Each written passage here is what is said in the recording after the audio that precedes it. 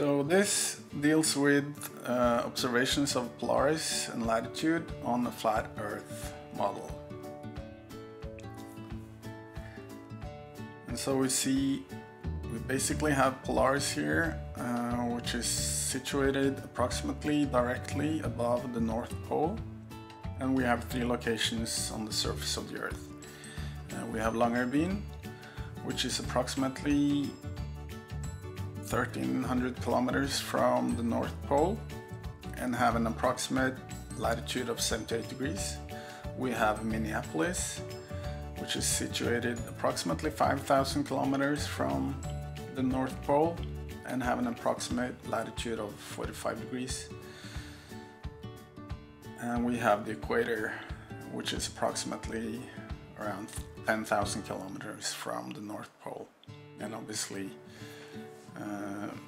the latitude is 0 degrees.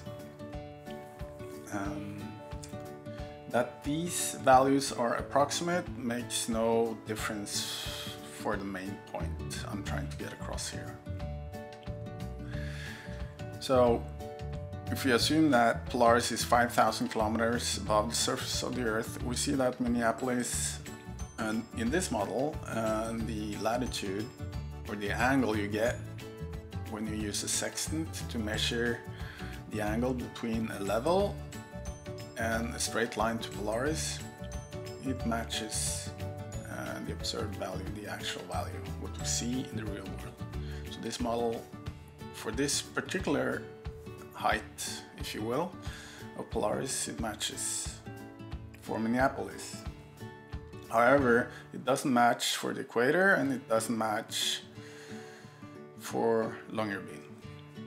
And especially for the equator, we have a big problem. And when you look at, like, this is to scale, so the interesting thing here is the angle.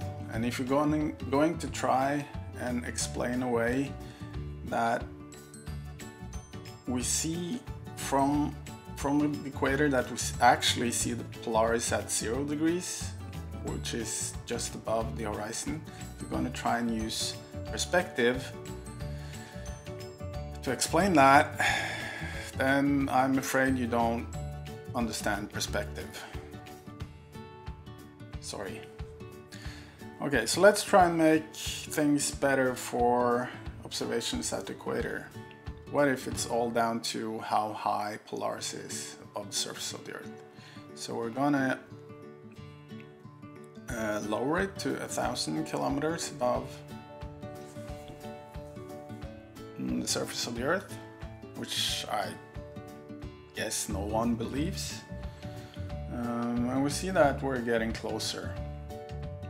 But still, the degree here, like the angle, is so big that if you're going to try and use perspective again to explain why suddenly Polaris seems to hover directly above the horizon,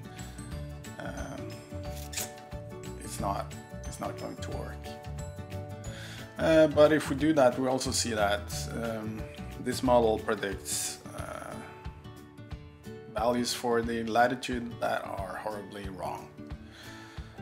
Okay, so let's go the other way then. We're back at 5,000, which matches Minneapolis. And we'll go to 6,000 if, let's say, Polaris is 6,000 kilometers above the surface. We see that for Longyearbyen, well, it kind of matches now. However, for Minneapolis, it doesn't. And of course, the equator is way off. But I don't think no one actually believes that the stars are only 6,000 kilometers away. So let's just try and increase this at least to 10,000. And things obviously get much worse. And if we want to increase this height further, let's say to 1,000,000 kilometers, we see that everything goes horribly wrong with this model. So if you have an ounce of faith in what the astronomers do, then obviously this model doesn't hold water, as 1,000,000 kilometers is nothing compared to the value that they suspect, like the distance to Polaris.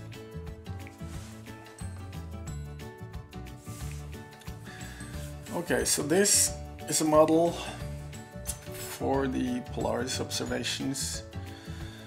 If we assume that we live on a spherical Earth. So the locations are the same. It's the same distance from the North Pole and the same latitudes. It's just that the distances are on a circle. The same distance, only on a curved surface. So we're starting off in the other end here, and if we assume that Polaris is very, very, very far away, in this case it seems to be a limitation on the software and the accuracy here that we're operating with. So I've set the maximum distance to 100 million kilometers, which is of course dwarfed by the assumed actual value and the actual distance to Polaris. But in terms of this demonstration, it's sufficiently far away.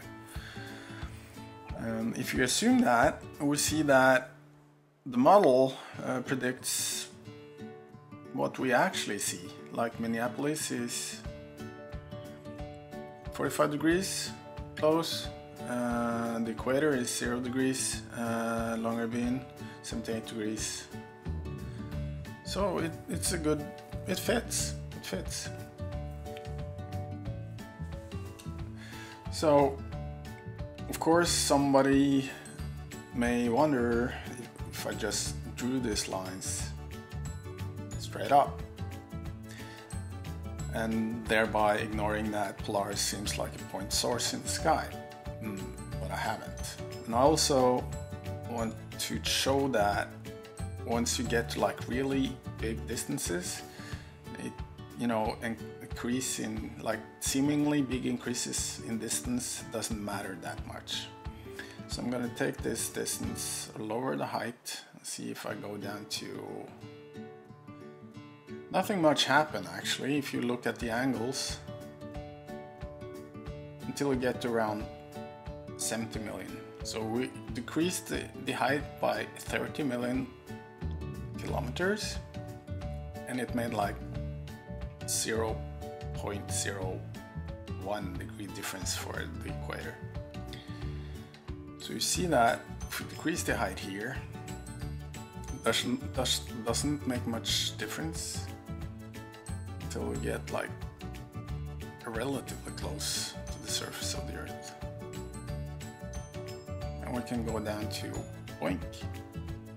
We see that if Polaris is 5,000 kilometers above the surface of the Earth, obviously this model is wrong, very wrong. You shouldn't be able to see Polaris at all from the equator. And if we go the other way, you see that it's still wrong. These increments are in 2,000 kilometers.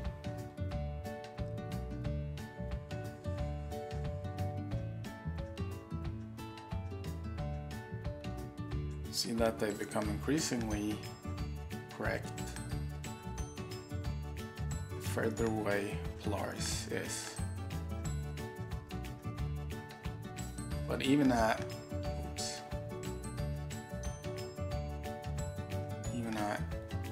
100,000 kilometers, it's not correct.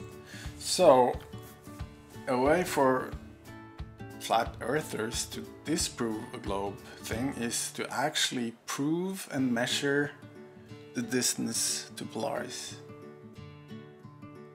If they can measure that Polaris is, say, 10,000 kilometers above the surface of the Earth, then we have a big problem, as things don't line up here. But I'm gonna go with this version where Polaris is really, really, really, really, really far away, and whoops, things seems to match real-world observations.